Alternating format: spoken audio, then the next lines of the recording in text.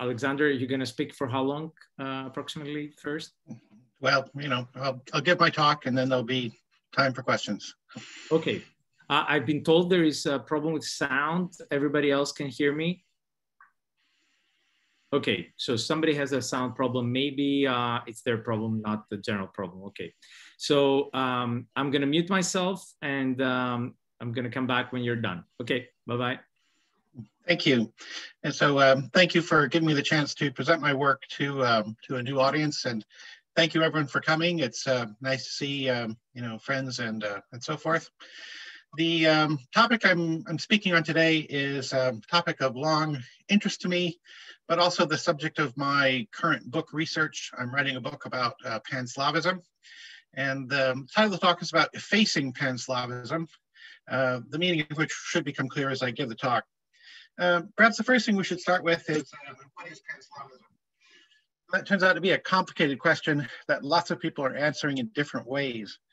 Indeed, if you look at the standard literature on Panslavism, you can see a great effort at terminological differentiation. People want to contrast Slavism with Neo-Slavism or Panslavism with Slavophilism, and all these taxonomies of Slavisms have not resulted in any consensus definitions of any of these terms. I don't want to offer a definition of Panslavism myself. I don't feel that that's my job or my responsibility, but I do want to give a brief description of the sort of thing I have in mind when I talk about Panslavism. So to that end, I want to give you the original definition of Panslavism for the first published work to reference Panslavism. Here it is, it's a Latin language text. It defines Panslavism as unity in literature among all the Slavs. This is the true Panslavism, a unity in literature to be achieved by orthographic reform. So the key thing to note about this definition is that it is a literary movement. It's a type of language planning. We want to change our alphabets. We want to have a literature of a certain fashion, and those are the issues that we're concerned with in Panslavism. Please note in this discussion the absolute lack of any reference to founding a Slavic state or unifying with Russia or anything like that. I often find when I speak on Panslavism, people sort of scratch their heads, become confused. Where's the Russian expansionism? Where's the pro-Romanov feeling? And there isn't any. This is about spelling reform and orthographic reform and literary questions. I hope that the further meaning of Panslavism will become clear as I actually discuss the Panslavs that I'm interested in. Now, this literary Panslavism, if you like, hasn't gotten a lot of attention in the scholarly literature.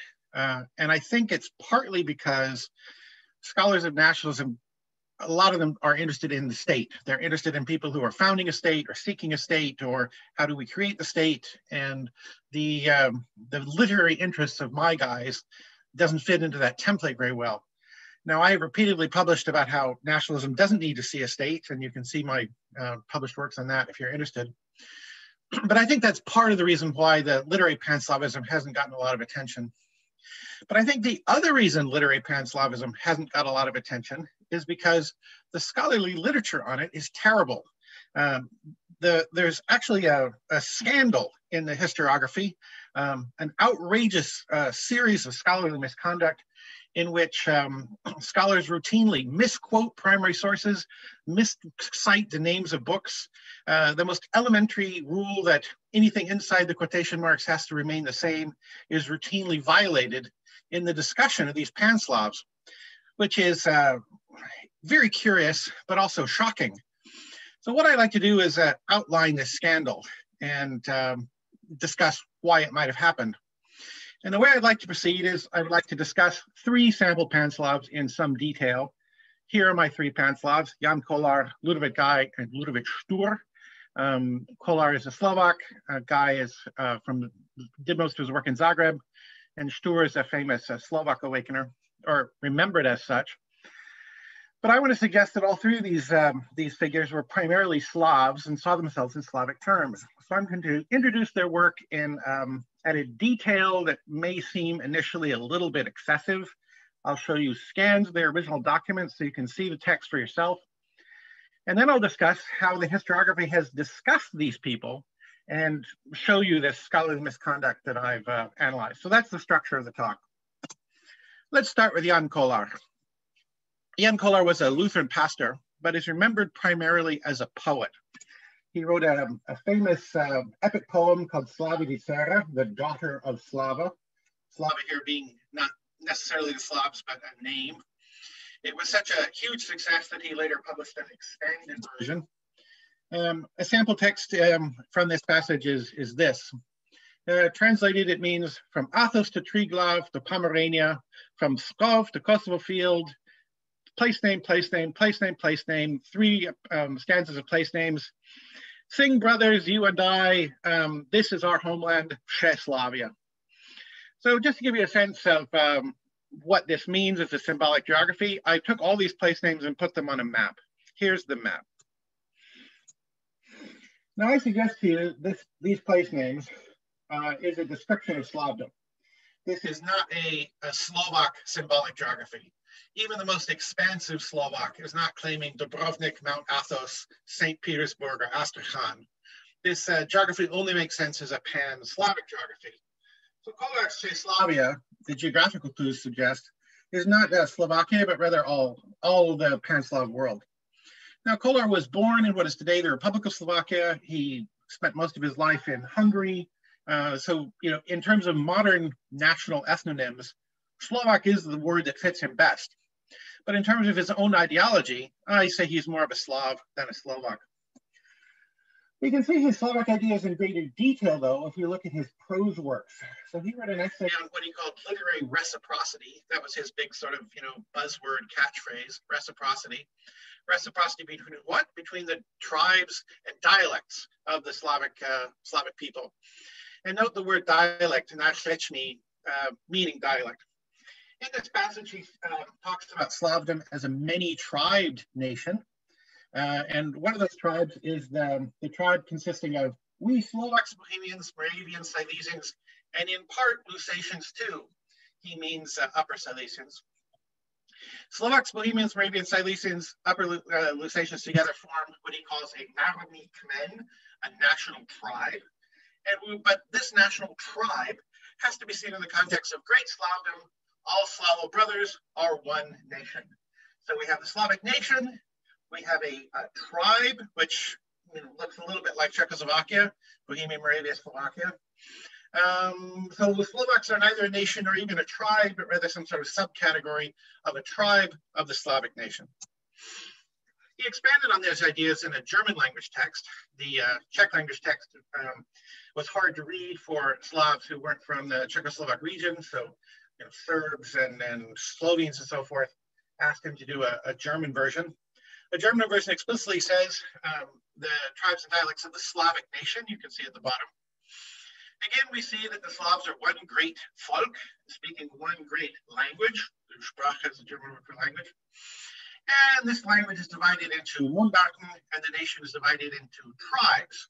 So Stamm being the normal word for tribe.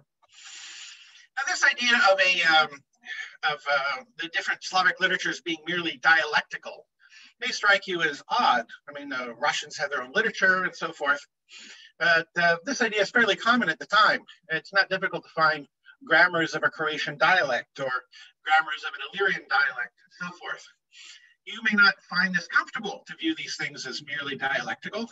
There's a lot of linguistic theory that says it's actually the very act of writing a grammar book or writing a dictionary. The codification process is what transforms dialects into languages. If you're a fan of that sort of linguistic theory, that theory is going to be difficult to apply to my Slavic intellectuals who are happy to see Russian literature, Polish literature, or Illyrian literature or Czech literature as dialectical. Dialect of what? Dialect of the great Slavic language spoken by the great Slavic nation. Kollár's specific taxonomy of the Slavic world is a little bit hard to show the original PowerPoint slides. It's in a complicated list. I've taken the liberty of making a sort of tree by sort of cutting and pasting. But here's the basic idea. The Slavic language has these four main dialects: Illyrian, Russian, Polish, and Bohemian Slavic. And then the dialects have subdialects. Now, in his Wechselseitigkeit, he doesn't actually give the subdialects of Bohemian Slovak, but in the other text I showed you, he does. So we can look at it that way as well. And then in the Czech version, he gives the same taxonomy with pretty much the same ethnonyms. Now, I think that the traditional way to analyze this sort of a taxonomy is to look at the original, or look at the individual ethnonyms or glottonyms and say, ooh, look, there's no Macedonian at all. And look, Ukrainian is listed only as a subcategory of Russian. So, you know, the individual ethnonyms, what is their status? But I would like to point out the metastructure of this taxonomy. It's a 3-layer taxonomy with the language on the left and the subdialects on the right. Here are his original terms. We have in German the Sprache, which is divided into lebendgebildete Dialecte, which in turn divided into Mundarten and Untermundarten. And in Slavic, he talks about the Slavic Jazyk, which is divided into Narsechi, and the Narsechi are divided into Mięcish Narsechi or Podnarsechi. So these are his terms. You know, this is what you find in historical texts. Now, some scholars have become a little confused by this. David Cooper here has this passage summarizing Kollár's works. He says, for the Slavic nation to become enlightened, fulfill its mission, it must overcome its division into dialects. So that's Cooper's description of Kollár's, you know, agenda. I think Cooper has slightly misspoken. Really, the nation should be divided into tribes, shouldn't it? Or if it's going to be a division into dialects, shouldn't it be the Slavic language divided into those dialects? So on the one hand, I want to niggle Cooper a little bit, but on the other hand, I can tell you that Cooper has really gotten into the Kollarian mindset. Kollár makes a very consistent equation: nation equals language, tribe equals dialect, and he's interested in promoting the great Slavic nation with its great Slavic language by thinking about the relationships between the different tribes, each speaking their own dialects. So nation, language, dialect, tribe. Some of Kollár's plans to bring the Slavic tribes and dialects together are worth looking at. He suggested, for example, founding a pan-dialectical literary magazine. So the idea is that an ardent Slav who is interested in the literary products of all tribes, not just his own tribe, might be able to read about new literary productions in this common magazine. So if there's a new play out in Polish, you can read about it in Polish. And look, there's new poetry published in Serbian. Let's read about that in Serbian. Oh, short stories in Czech. Let's read about them in Czech. It's a magazine that doesn't sound very plausible to me. And certainly a lot of people in historiography have made fun of this proposal. But it's worth pointing out that such magazines are actually founded. A scholar in Warsaw wrote a literary magazine in which literary products from all over the Slavic world were translated into the different dialects of the Slavic nation. So here, for example, you have some new Czech poetry by Hanka, and you get the original Czech along with a Great Russian, Polish, and Little Russian translations. And you can see other varieties of other translations. You know, there's something else where there's a Czech original and there's a Serbian translation, because an ardent Slav wants to read about the literary products of other dialects of other tribes of his great Slavic nation. And this, you know, from Warsaw, from the Russian Empire. Kollár also wanted orthographic reform, which is the consistent feature of Panslavism. You saw that Herkel's original text with the original definition was also about orthographic reform. The writings of Panslavs are filled with passages that look like this, showing the great spelling diversity in different Slavic varieties. Just to give to one sample, if you look at this column for the word six, you can see that we have the words shest, shest, shest, shest, shest, shest, and shest. And the point is, gosh, those really all sound very similar, don't they? This really just looks like mere dialects of the common language. But the other point of doing this sort of comparison is to point out the diversity of orthography. Look at all these different words, all these different letter combinations for making the sh sound. This is crazy. Wouldn't it be better, the Panslavs argue, if we had some sort of common way of writing the sh sound, and then we could more easily read a text written in some other dialect, because the orthography would seem more familiar. Let's reform the orthography.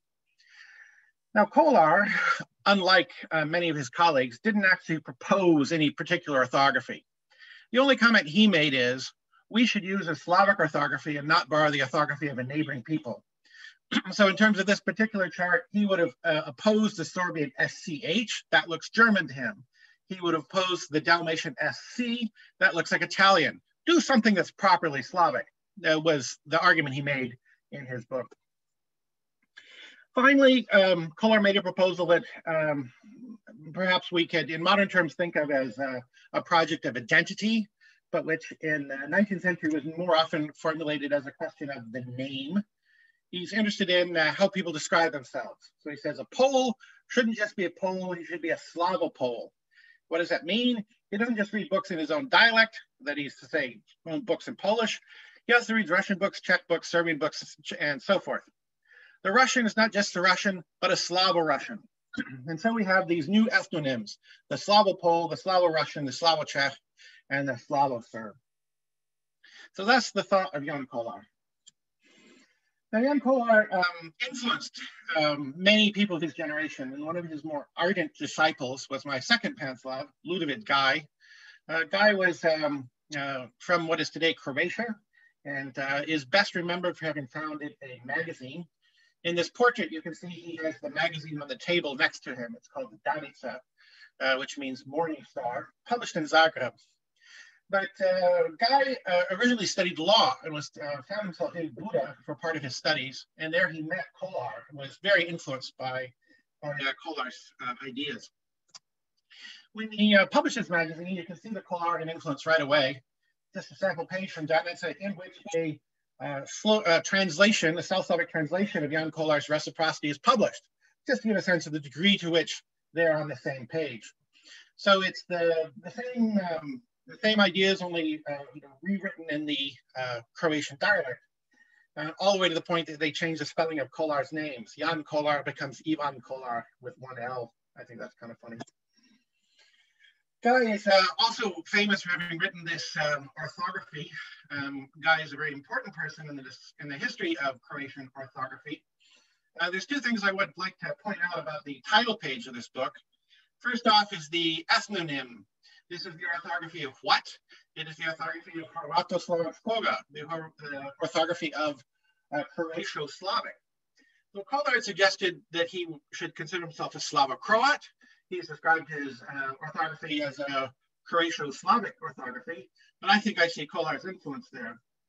I also see Kollár's influence in these two letters, the N Hacek and the L Hacek, neither of which exist in modern Croatian. But Gaj was consciously following the Czech model on the idea that let's reform orthography in such a way that's Slavic. Czech orthography is Slavic. Let's do what the Czechs are doing.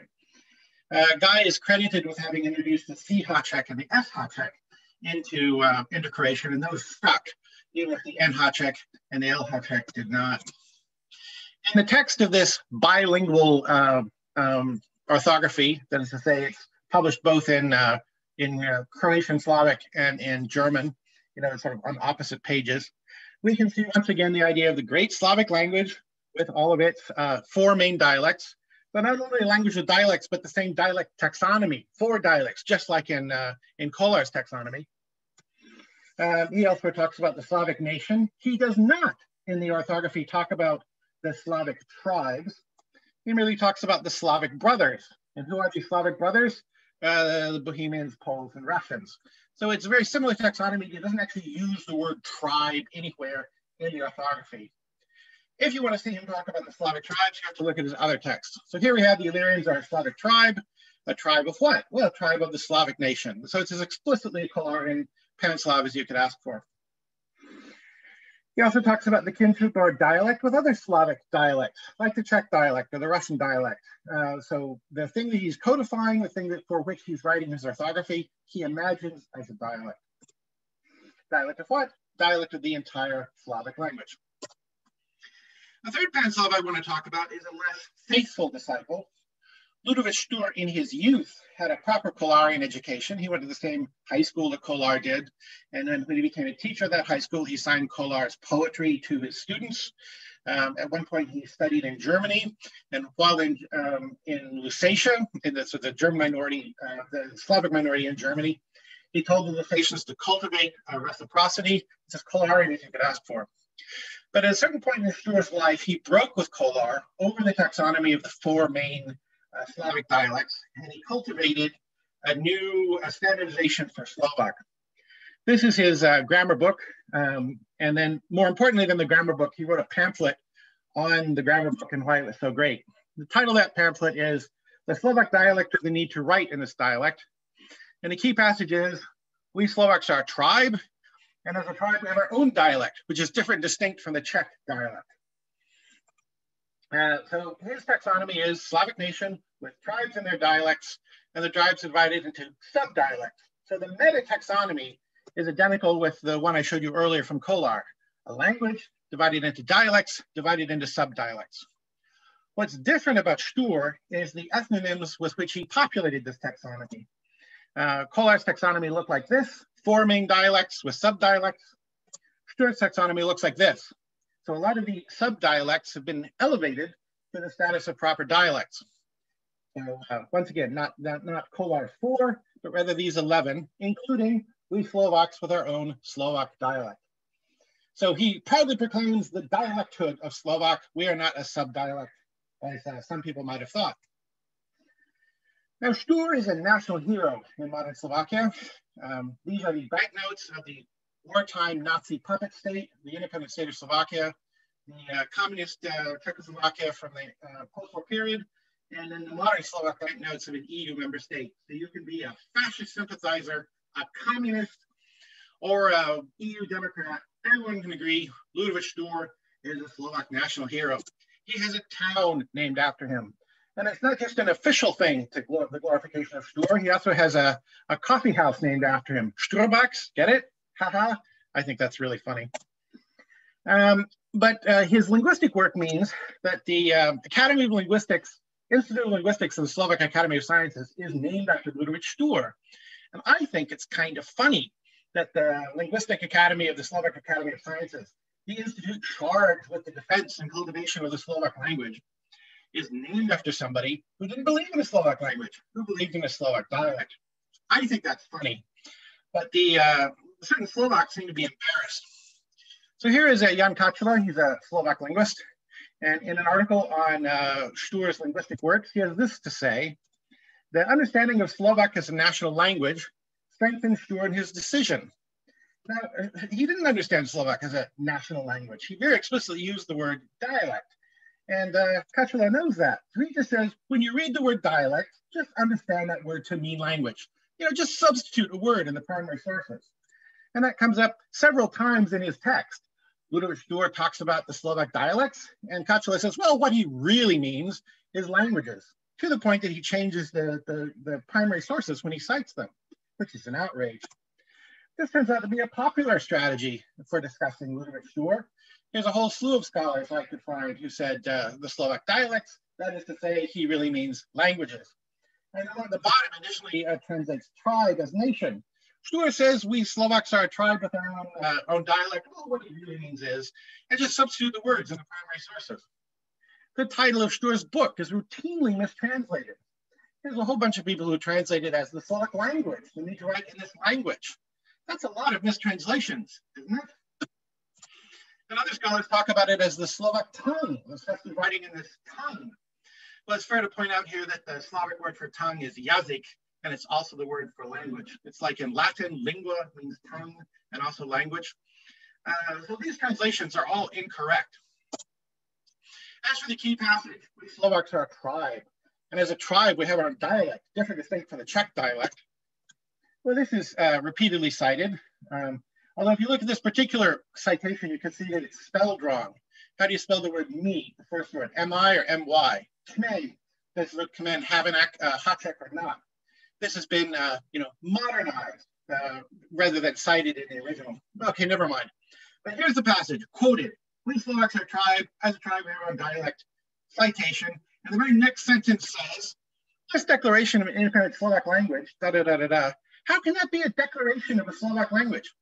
Even if you, on some linguistic grounds, are convinced that Slovak is in fact a national language, and according to some definition of languagehood that is known only to you, even if you believe that, this sentence talks about a declaration of languagehood.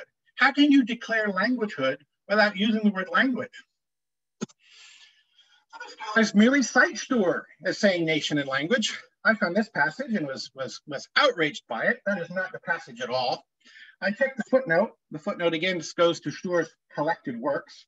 So I consulted Štúr's collected works, in the modern spelling, and there's a footnote there that says, Štúr's term narečia coincides with today's jazyk, therefore Slovak dialect equals Slovak language. And this theory of terminological transformation is popular. Here's another passage. The main idea of Štúr's work, Slovaks are a nation. As a nation, they have their own language, parentheses, in the terminology of the day, tribe and dialect. I even found a whole article on the terminological question from Vincent Blanár. He's a Slovak scholar. The title of the article is On the Terminology of the Matica Years. And if the Matica Years is a little obscure to some people in this audience, it's these dates. There's an important institution called the Matica Slovenska. It's founded in such and such a time. The Hungarian parliament disestablishes it such and such a time. That defines the Matica Years. So, okay, what does Blanár say about the Matica Years? He says, in the Matica Years, there is a simplification in the semantic structure of the word narečia. Simplification is as follows. In the Štúr era, the meaning of this word was language. And he defines a language in terms of a Slavic and a German word. So German is the rock against which the changing word of a Slovak word can be measured. So the language is, the word narečia used to mean jazyk, sprache, but in the 1860s this changed, then the meaning became dialect, mundart. Now, the best thing I can say about Blanár's hypothesis is that it is falsifiable. If this were true, that the meaning of the word had changed, we would be able to track that by looking at encyclopedias. We could track that by looking at dictionaries. You could look up the word narečia into a dictionary published before the 1860s and see if it was defined as sprache. So let's check that out. Here's a dictionary published in 1842, which is before the 1860s. And you can see that mundart is equated with narečia, dialect, and not with sprache. Here's one from 1854, mundart, narečia, dialect. Juraj Palković, who is the person who taught Štúr in high school, Štúr's high school instructor, also wrote a dictionary. Narečia means mundart dialecticus. And Štúr himself defined the word narečia in his text. This is the definition he gives in his original rant. So I think that the theory of terminological transformation can't be sustained. There's a similar misrepresentation of the ideas of Ljudevit Gaj. I pointed out earlier that he described his orthography as a Croatian Slavic orthography. And yes, we see the ethnonym here. This ethnonym has been repeatedly mistranslated. Some people just remove the Slavic entirely. Foundations of Croatian orthography, and you can see that the Slavensko guy is just missing. Just change it to Hrvatsko. That's what he must have really meant. So we don't need to cite the title of the book correctly. We can just change what it ought to have been, which is a terrible way of proceeding. Now, another way that this has been mistranslated is as follows. Some people describe it as an outline of Croatian Slavonian orthography. Now, the word Slavonian and the word Slavic do have the same root, so this has a certain plausibility about it. Let me briefly outline what's at stake here. This is a map published from Štúr's era, and Royal Croatia, Croatia proper, is only this tiny territory near Zagreb. There's also a Croatian military district, and then there's a thing called Turkish Croatia, which is there. Slavonia and the Slavonian military district are there. So if you combine the Croatia of the 19th century with the Slavonia of the 19th century, and particularly if you take out the Turkish Slavonia, Turkish Croatia, you get this. And I guess you can agree that this territory is much closer to the modern Croatian Republic than is that territory. So I think they're trying to depict Gaj as someone who is foreseeing or foreshadowing the modern Croatian state. So whatever you think about this translation in English, however, I hope you agree that there's no justification for German-speaking scholars to substitute the word Slavonischen for Slavischen. The text is Croatian Slavischen, and a whole bunch of scholars apparently reading only the Croatian version, reading only the Slavic version and back translating, I decided, well, what he really meant is Slavonischen. Even though the book was published bilingually, you should be able to check what he meant by looking at the original text. Indeed, a whole bunch of scholars can't cite the German title correctly. I found these 4 people who give 4 different titles. They could have checked the original German. It's not Entwurf, it's keine Entwurf. It's not Grundriss, it's not Rechtschreibung. These are modern German words that are reasonable translations of Praveltis, but not good transliterations of orthographia. Scholars Euclid are clear about their summaries of Guy's Panslavism. Robert Greenberg of the University of Auckland, who's a very nice guy, by the way, said that Guy had accepted the notions of Panslavism. He's aware of Guy's Panslavism, but still says that for Guy, there were 4 main Slavic languages. He ignores the dialectical nature of what it is. He also says he saw the Croats as belonging to an Illyrian nation. No, he didn't. He saw Croats as belonging to the Slavic nation and the Illyrian tribe of the Slavic nation. Here's a final passage on Guy. It says that Guy divided the Slavs into 4 nations, brackets, tribes, and brackets, the terminological substitution theory again, and that he divided the Slavic language into 4 literary languages, dialects. So I put it to you that the word dialect is not a synonym for literary language. Those are not synonyms. You can't substitute that one term for the other. Even on its face, though, this is not correct. Guy didn't believe that there were 4 literary languages. He thought that there should only be 4 literary languages. He was aware of the much greater diversity of orthography, thought that great diversity was problematic, thought that Dalmatians, Slavonians, and Croatians agree on a common orthography. Instead of having several, we should have fewer. Let's see if we can get the number of Slavic orthographies down to 4. That was his position. The final thing that's interesting about this particular passage is that it miscites Kollár at the same time. It says that Guy borrowed from Kollár the 4-fold classification of the Slavic languages and peoples. And the word narod could also be translated as nation. That's not what Kollár believed at all. Kollár didn't believe that there were 4 Slavic languages and 4 Slavic peoples. He thought there was 1 Slavic language and 1 Slavic people. He believed in 4 tribes speaking 4 dialects. Jan Kollár's Wechselseitigkeit, tribes and dialects of the Slavic nation, has also been mistranslated and miscited as the dialects of the Slavic nations in the plural. So you can check that for yourself, that the original is nation instead of nationen. And there's also the terminological substitution theory, as you can see in Rosenbaum's text. Tribe narratia, that really means nation and language, according to Rosenbaum. This is my final passage from the Historiography on Kollár. You can see it in this passage. Kollár is an accurate description of Kollár's reciprocity. 4 tribes and their dialects. That's correct. And in the very next passage, when he talks about Kollár's attitude towards Slovak in particular, he says the Slovak dialect, i.e. the Slovak language, is rich, and so on and so forth. Kollár not only didn't believe in a Slovak dialect that could be equated to the Slovak language, he believed in a Slovak sub-dialect. He classified Slovak as a menšiš nářeč, not even as a nářeč. He believed in a Czech nářeč. So this is 3 times wrong. It's wrong that the nářeč can be the language. It's wrong that Slovak is a nářeč. It's mistaken all around. So what is going on here? How do we explain this pattern of mistranslations? And I suggest here that there is a pattern. You can see people translating the word nářeč as language. You don't see people turning the word jazyk into the word dialect. You see people taking the word kmen and saying that it means nation.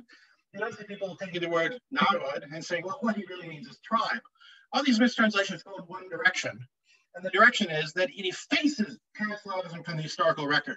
It becomes impossible to see the existence of Panslavism because the titles of books and key passages in those books are routinely mistranslated in such a way as to erase Panslavism from the historical record. So what's going on? Well, I'm not entirely sure, but I have some theories. The first theory that came to my mind is probably the first theory that came to your mind. Maybe people are nationalists. A patriotic Slovak doesn't like the idea that Ľudovít Štúr didn't believe in a Slovak language. So out of patriotism, he corrects the historical figure so as to promote the national ideology retroactively. And I think some of that is going on, but I don't think it's the whole story. To give a sample of why I think that, consider Hans Kohn, who wrote a book on Panslavism. Now, Kohn's description of Kollár was as follows. Each dialect should derive vitality from its contact with the others. Books should distribute books of all Slovak dialects. That's all correct. But he also says Slavs should learn the principle for languages. And that's not correct. Should be Slavs should learn the principle for dialects. So Hans Kohn was from Prague. He's a Bohemian Jew. He fought on the Eastern Front and was captured and imprisoned in Turkestan, liberated by the Czechoslovak region. But he didn't have any sense of Czechoslovacism because when the First World War was over, he went to Israel, became a Zionist. He was eventually disillusioned with Zionism's violence and oppression of Palestinian Arabs, went to the United States and became a professor there. So I don't think we can describe Kohn as a Czechoslovak nationalist. I think that here the question is anachronism. I think that he is aware that today people recognize that there are more than one Slavic language. People today don't believe in the unity of the Slavic language. They instead think of Slavic as a language family and project that taxonomy of the Slavic world back in time. So I think anachronism is a more important cause, particularly for the foreign scholars who can't translate these words correctly. But I also wonder if the anachronism is equally influential on the Slavic scholars themselves. So I've started to think that nationalism is less of a cause of these mistranslations than you might have thought. A third lesson to draw from this story, though, is the importance of studying contingency. Now, there's a big trend in East European studies these days to sort of move away from nationalism. People are very dissatisfied with the traditional national awakening narrative, where the primal Slovaks created their Slovak nation. The Croatian people have always dreamed of an independent Croatian state from time immemorial. People are skeptical of this heroic narrative. The main result in the historiography has been to move away from nationalism entirely. There's lots of books these days talking about the city as a site of multi-ethnic encounters, what it means to be in Lviv, Lvov, Lemberg. Or people talk about regions. Bohemia is a place where different nations and cultures interact with each other. And the Banat as a site of interethnic interaction. There's stuff about the imperial loyalties. Peter Jutsen's book is all about the loyalty to the empire as a whole. And I think this is all good work. I'm not criticizing this work. I think it's useful to problematize that everyone was a nationalist. National difference is important. We have to thank Taras Zakha for introducing the concept of national difference to us. But if we do want to talk about nationalism, if we do think nationalism is an important thing to study, maybe we should come up with a way to study nationalism without giving that teleological narrative. And the way to do that is to study nationalisms that fail, nationalisms that don't develop into an independent nation state, like Panslavism. I think there's lots of evidence of Panslavism in the primary sources. And so I think it's worth studying and worth thinking about. But if we are interested in these contingent nationalisms, in these failed nationalisms, and this is my final point, we must go back to the primary sources. The secondary literature is demonstrably unreliable.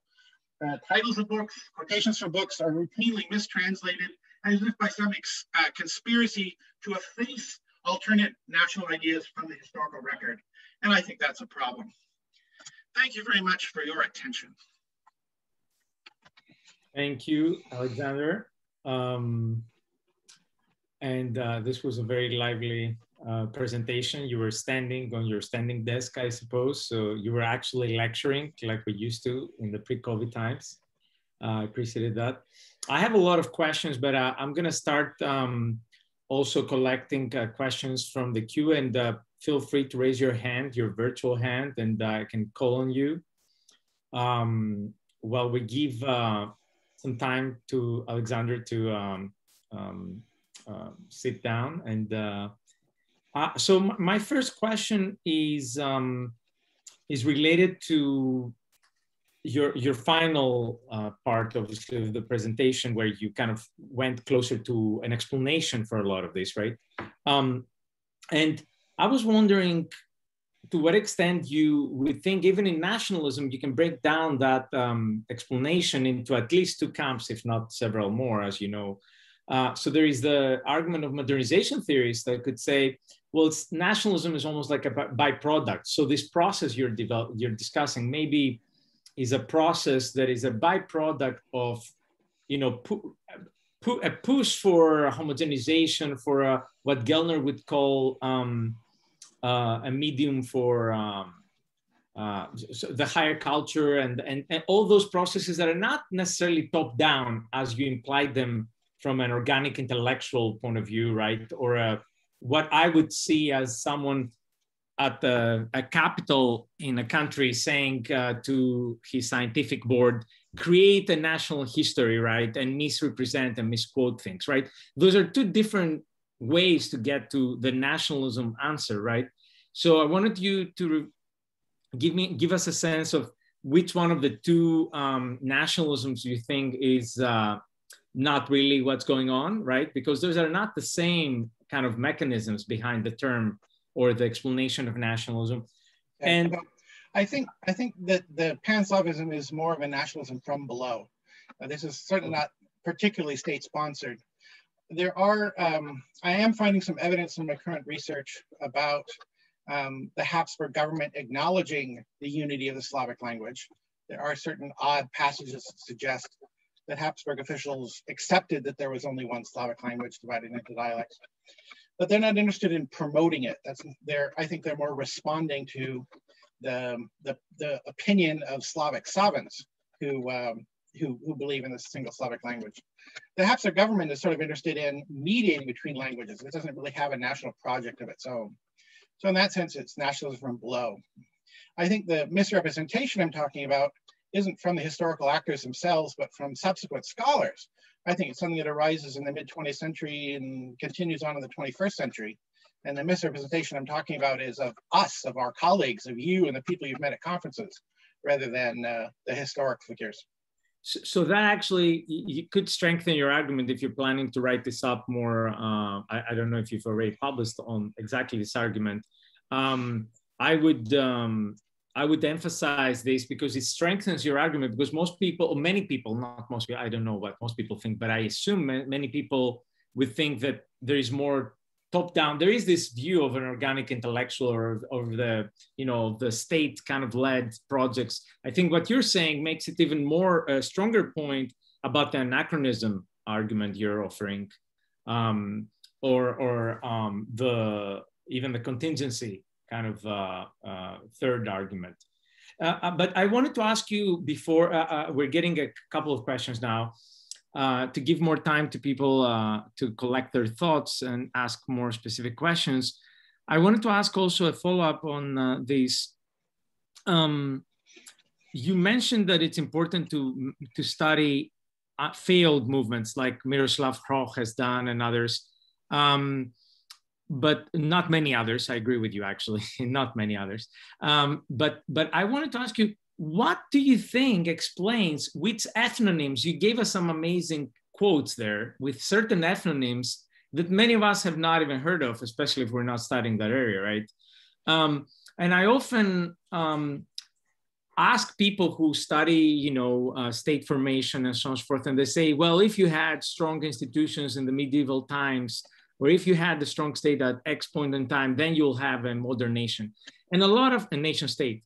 And a lot of these cases that you're talking about may have had quite prominent institutions to the extent that they were mentioned in those treaties you're talking about, but they kind of dissipated later. So what do you think is the selection mechanism? Is it pure contingency, or is there anything more systematic you have to tell us about that?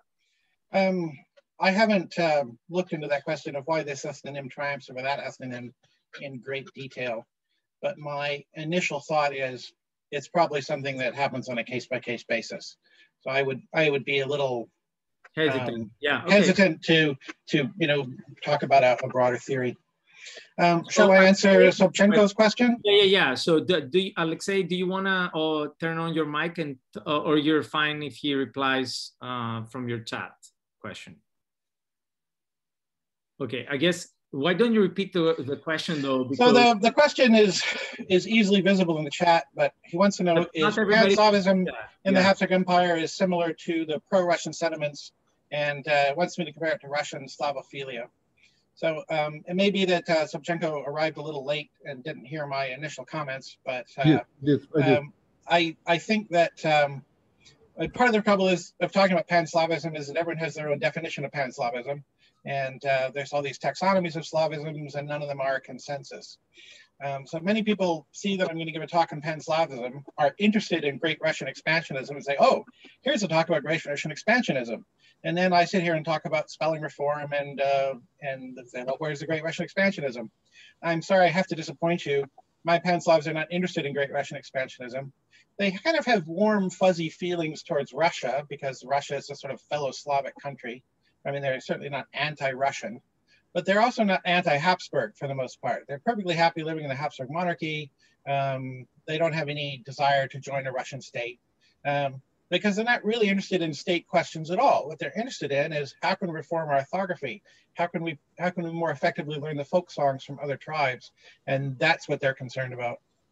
So, but Alexander, isn't there a contradiction there in the sense that we make, you know, you put a lot of emphasis on the term nation versus tribe versus, you know, nation equals language, and then there are tribes that are dialects, right? They have dialects, and I got that message very clearly, and I'm sure others did too.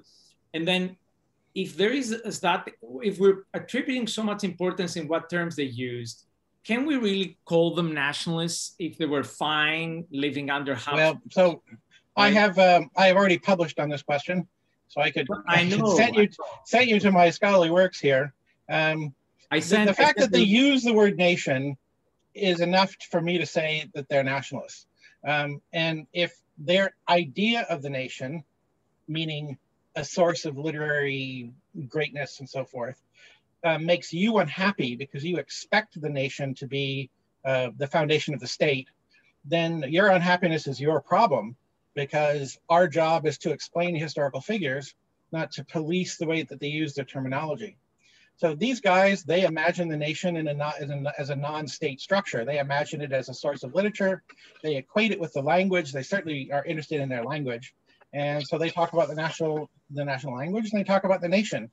And both the historical figures and the subsequent scholars say, well, if they use the word nation, I know from my own understanding of the nation that implies the desire for statehood. And the Slavs say, no, we're not interested in our own state. We want to talk about literature. And so then they're accused of lying and deceit and so forth. But I think they're sincere. They're not interested in a Slavic state. So maybe in your presentation, you can talk also about the problem of statism or state lens. Like, you know, there's another... Harris, you're asking me to do all these extra talks in the middle of a talk. I can only do one thing. You gave me 40 minutes. You didn't give me a whole series of hours to talk about all the different issues. I can't anticipate which question people are going to ask. So, you know, try to be focused in the talk and only talk about Alexei has a follow-up though, Alexander. Yes, my question is the following. Whatever it was in 19th century, eventually it led to the collapse of the Habsburg Empire and the strong, I'm specifically talking about the case of Czechoslovakia, strong anti-German feelings, which led to Sudetenland crisis and eventual expulsion of Sudeten Germans from, and I remember very clearly the footage for those. We are going to stay with our Slavic brethren, Russians meaning basically, and Czechs were the ones who were most punished for their pro-Slavic feelings, and these feelings come from the Pan-Slavic ideas of the 19th century.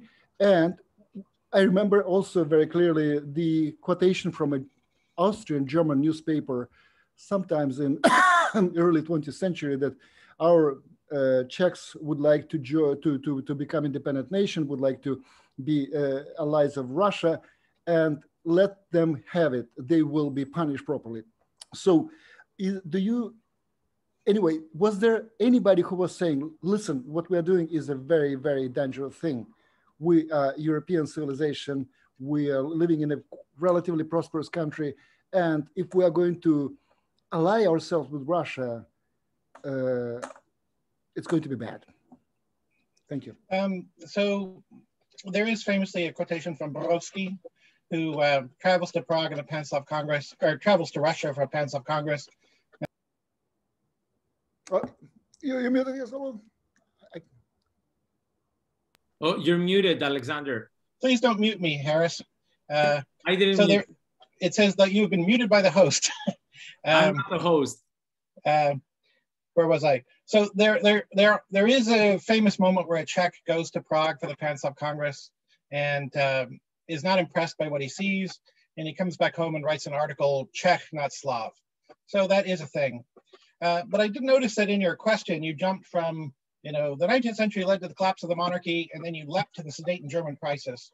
I put it to you that the First World War and the Second World War had intervened in the meantime. I put it to you that the First World War and the Second World War are complicated events in which a lot of non-Slavic actors, non-Central European actors played a role. So, you can't just draw a straight line without looking at these other factors. I'm interested in the 19th century for its own right. I'm interested in the 1840s because the 1840s is hell's interesting. And I'm not trying to foresee what happens in 1948. So in the 1840s, what you find is that there's everybody talking about the Slavic nation. And what do they mean by that? They mean they're talking about Slavic literature. But what about an political ally with Russia? That's not their issue at all. They're not thinking in those terms. So Dylan, there's lots of other questions. Shall we get to some of these? Dylan has a question first, and then I have two more. Yeah. Sorry, who am I looking at? Dylan. Do you want to ask a question, Dylan?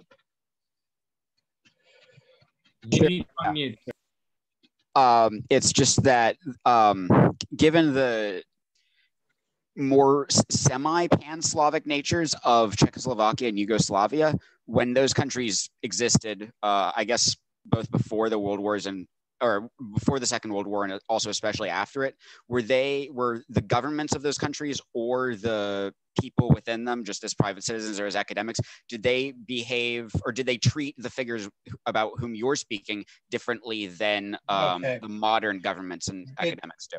It did take me a little bit to grasp this question, but I think I've got it now. I think when there was Czechoslovakia and when there was Yugoslavia, there was a great desire to try and transform these figures into Czechoslovaks and Yugoslavs. So the Panslavism was erased and replaced with Czechoslovacism or Yugoslavism, or by enemies of Czechoslovak or Yugoslav nationalism to make them into Slovaks or Serbs or Slovenes or whatever, more particularist nationalisms as a way of fighting against Czechoslovakia or Yugoslavia, because Czechoslovakia and Yugoslavia always had discontents. So there were people who talked about Panslavism because people still had a sort of memory of Panslavism, but it was normally viewed as some sort of initial, apprentice phase before they learned the true nature of our proper nationality. I think the modern day attitude towards these people is, I think there's more of a sense of we're just forgetting about all this because, people are more interested in the 20th century. I did my PhD in Wisconsin and nobody cared about Slovakia there. And now I'm in New Zealand and nobody cares about Slovakia here. I'm all alone. I talk about my Panslavs and people listen politely, but nobody really cares. But I was a little frustrated because, I presented my work in Bratislava. And even in Bratislava, people don't really care. They want me to talk about the world wars. They want to talk about communism. They want to talk about fascism. And the 1840s is not a trendy period. People aren't interested in thinking about it at all. So actually, but the main trend is to rewrite them in terms of contemporary national thinking. I think Andrea Ritivoy's question is relevant on this. I don't know if she wants to say it herself or I should. Yeah. Andrea, yeah, I'm happy to say it, but I have to apologize that this is not my area. So I find the discussion fascinating. I've done more work on Romania and on linguistic arguments in the competition between the contested identity disputes between Hungary and Romania. But I'm trying to wrap my mind around sort of like a political agenda that's behind this argument around Panslavicism. And I might be very anachronistic myself, but I couldn't help but think of Engels's point about the small nations being doomed to fail. So I don't know if there is any connection there or if you want to say anything more about what it is that these intellectuals are looking for politically in their arguments about Panslavicism. Thank you. So Kollár's main agenda is to promote the glory of Slavic literature. He's very influenced by Herder. He is religious. He thinks that each nation has its own unique role to play in the unfolding of God's plan. He thinks that because the Slavs haven't done anything glorious in history up to this point, it must mean that God is reserving for them some great future destiny. To promote that great future destiny, we must cultivate our literature. And then when the great Slavic geniuses arise and write the great Slavic literary masterpieces, we will fulfill our goal. So that's what Kollár is thinking about. Štúr does have a more traditional political agenda. And his agenda is that he wants to stop the policy of Magyarization. So that ought to be very familiar to a Romanian scholar, the idea that Magyarization is wicked and bad. He codifies his distinct Slovak because he hears the Slovaks, he hears the Magyars saying, well, you Slovaks here are so pro-Czech, that means you're not good Hungarians. And he says, okay, we'll cut our ties to the Czechs. We'll promote a uniquely Hungarian Slavic literature. The Slovaks are one of the peoples inside the glorious kingdom of Hungary. Let's all be Hungarians together, but we are Hungarian Slavs and we have our own Slavic literature that isn't the Magyar literature. As a sop to Magyar sensibilities, this has absolutely no consequence whatsoever. The Magyars want them to assimilate. They want them to speak Hungarian. They're not interested in a uniquely Hungarian variety of Slavic. But that's what Štúr is thinking. He's doing it as a sop to Hungarian sensibilities. Marta Lukasiewicz is next.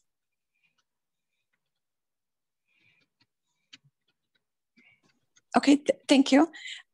Yes, I wanted to ask Professor Maxwell whether he has looked into the literature, particularly poetry of pupil students of Ľudovít Štúr, because they were very influential and continue to be influential for just Slovak nationalism and kind of historic memory.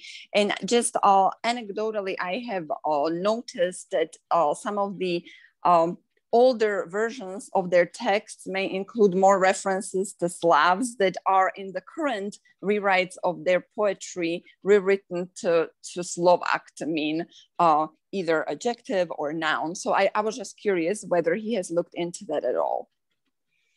Thank you. So I haven't studied the literary texts in great detail. I confess I'm more interested in grammar book introductions than in poetry. I have looked at Chalupa and Sladkovich a little bit, and I did notice these sorts of anachronisms. I think that the ethnonym Slovenský Slovanský, however, is complicated because I think in the early 19th century, the Slavs just didn't distinguish these concepts very well and used the vowel changes as stylistic alternatives in the same way that in English, we have two ways of spelling gray. We can spell G-R-A-Y, G-R-E-Y, and there's no real meaning between that. So there's a process in which those two vowels are each assigned a separate meaning in the 19th century through a complicated process that I looked at a little bit, but didn't study to the end. So I think there's a tendency to take the old Slovak poetry and rewrite it in the modern Slovak spelling, which we saw with my the Štúr quotation, Mi Slováci sme kmen, is a kmen have a hot check or not, that sort of thing. And so I think there's two things going on when the word Slovenský turns into Slovanský or Slovanský turns into Slovenský. On the one hand, you want to efface the Panslavism from the historical record. But on the other hand, we just want to correct this funny old spelling and do it in the modern spelling. So there's sort of a separate wrinkle there. It seems to me that if you find someone say, lubim svoj slovenský jazyk or something like that, it's just not clear from context if he means Slovak or Slavic. It's just not clear. And if you really want to make a strong case, you have to look for the geographical clues. So when they say, the Slovenský language is so beautiful, it rings from Bratislava to the Tatras, from the Tatras to the Danube. Aha, well, that's a sort of Slovak symbolic geography. Maybe there he does mean Slovak.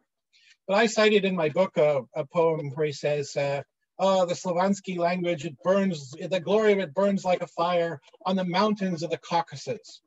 And it seems to me that the Caucasus Mountains, even the most expansive Slovak is not claiming the Caucasus. That sounds more like a Pan-Slavic symbolic geography.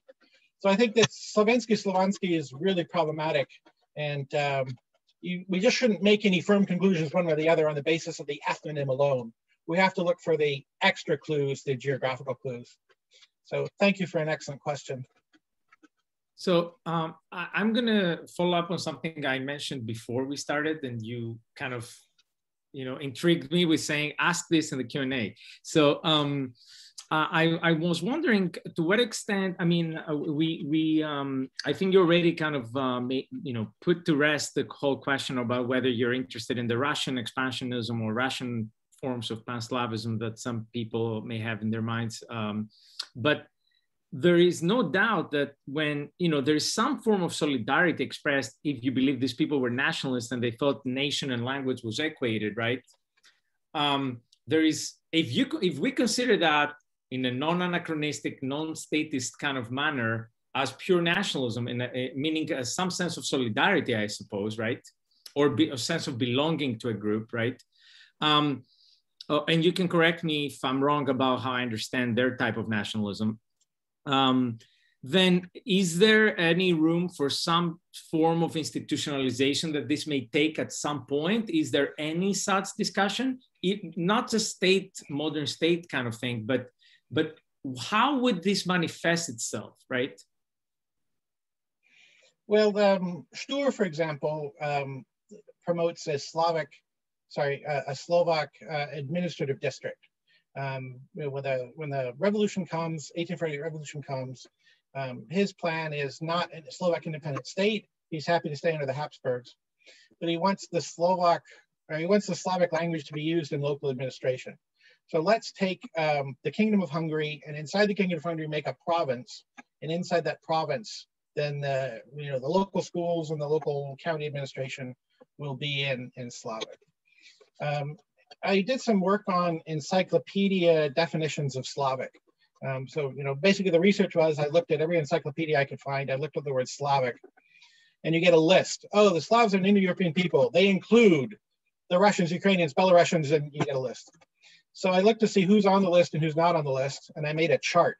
So you can arrange it chronologically and follow a column down and watch, for example, the Macedonians appear.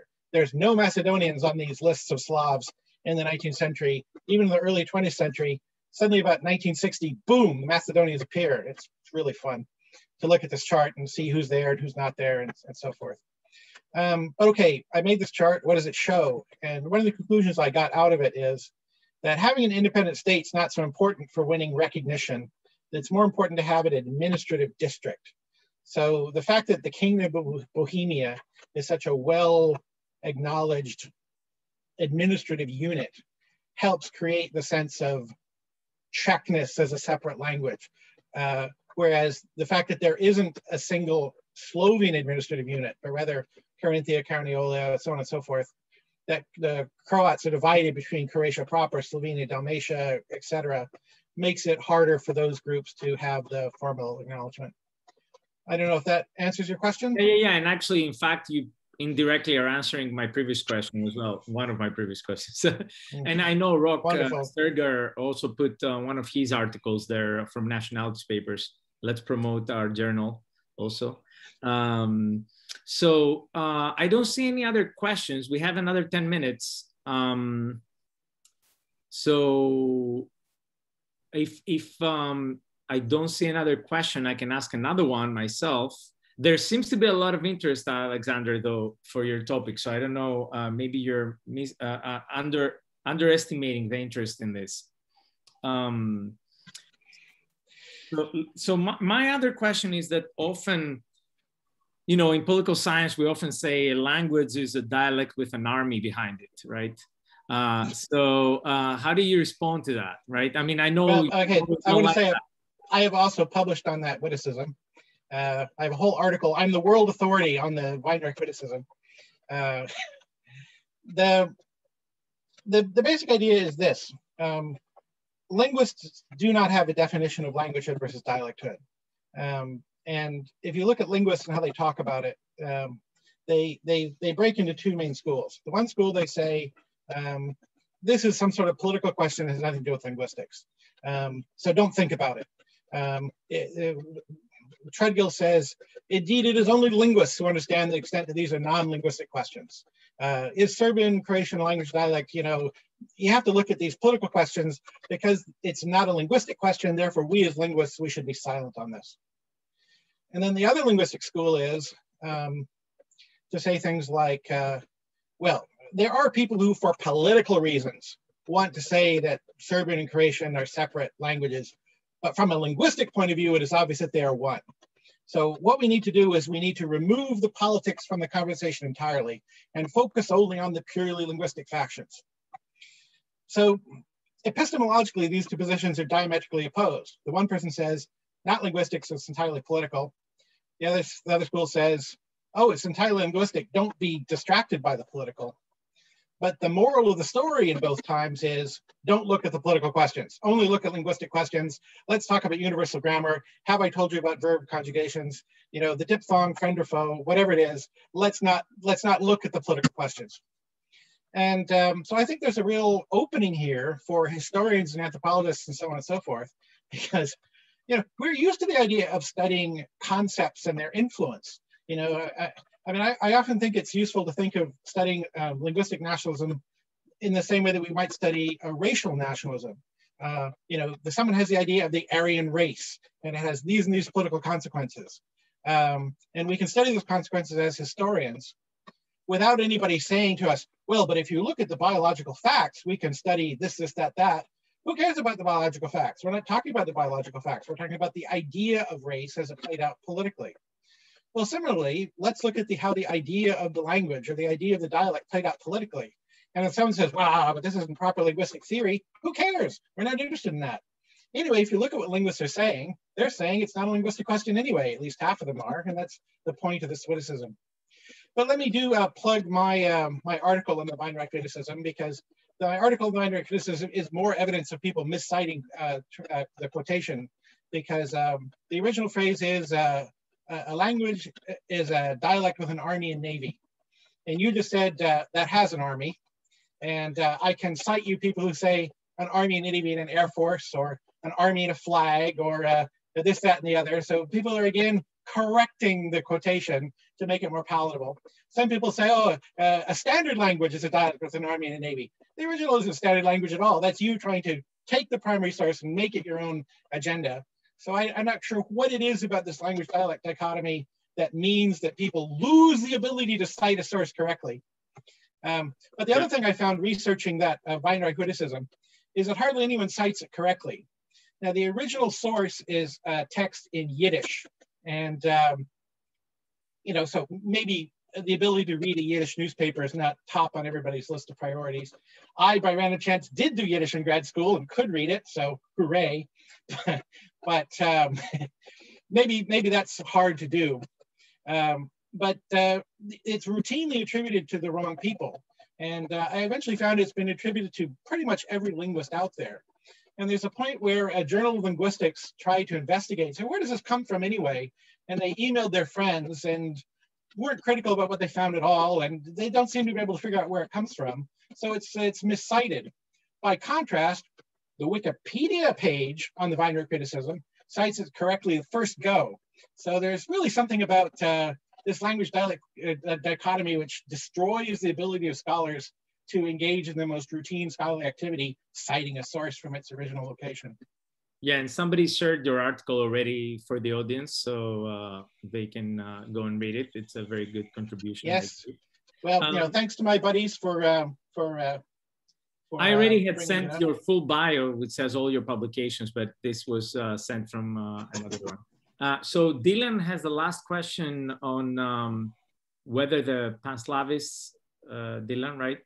Yes, Dylan, I find this an excellent question, and I really would love to talk about this at great length. Most of my Panslavs would prefer there to be one alphabet, but are kind of aware that people who are used to using Cyrillic don't want to change to Latin, and that people who are used to using Latin don't want to change to Cyrillic.